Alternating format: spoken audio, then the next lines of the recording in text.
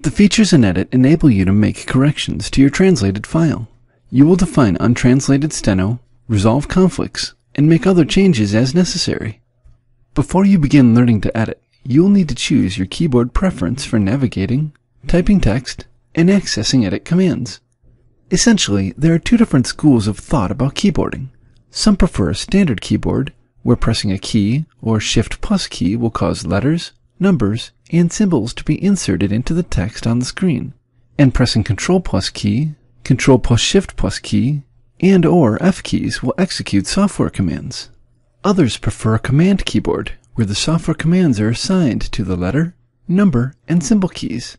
This means you rarely have to reach over to Control or Control plus Shift to execute a command.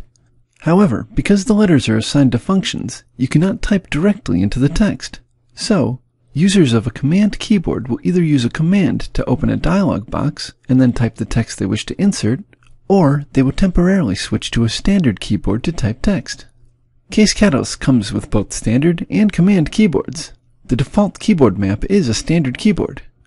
The Cat4 keyboard map is a command keyboard. If you're accustomed to using an older version of Case Catalyst, a word processor, and or other standard computer applications for text entry, you will probably prefer the default standard keyboard. If you're transitioning to Case Catalyst from another CAT system that used a command keyboard or used a combination of the spacebar plus a key to invoke commands, you will probably prefer the Cat4 keyboard.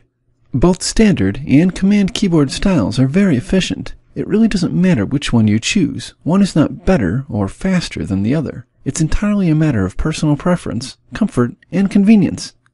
If you're not sure which keyboard map you'll prefer, we recommend that you follow the instructions in the Edit practice file in the training user to try out each keyboard map. In that practice file, you'll also find instructions that you can follow in your own user to cause your preferred keyboard map to load each time you open the Edit function.